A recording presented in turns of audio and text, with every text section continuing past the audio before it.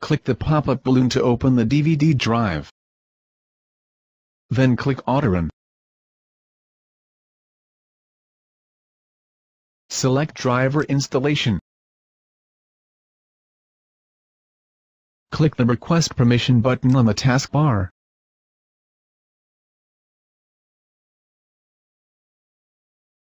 Select I accept the terms of the license agreement. Click Next button.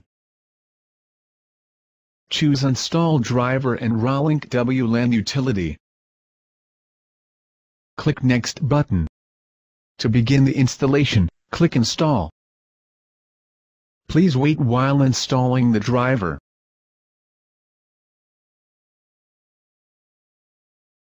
Click Finish button. Click Exit button.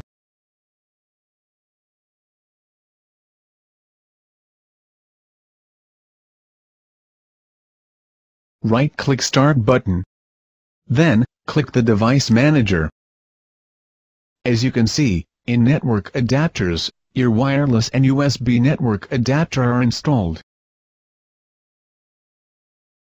Close all windows.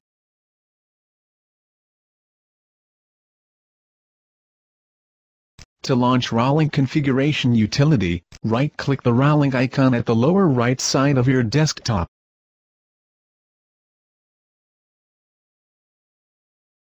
Click the available network icon. Then, you will see the list of available networks. Choose your Wi-Fi connection, then, click Connect. On the left side window, the Profile Settings, click Next button. Then type your WPA pre-shared key. Then click Next button. Please wait while your network connects. Once you see the wireless network icon has an internet access, you are now connected to your Wi-Fi connection. Close all windows.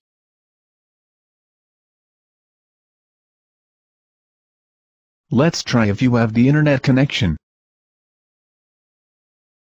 Open any internet browser.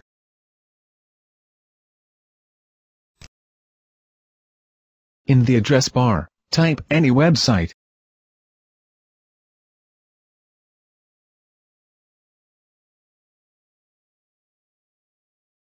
Once you see a homepage of a website, you are now connected to the internet.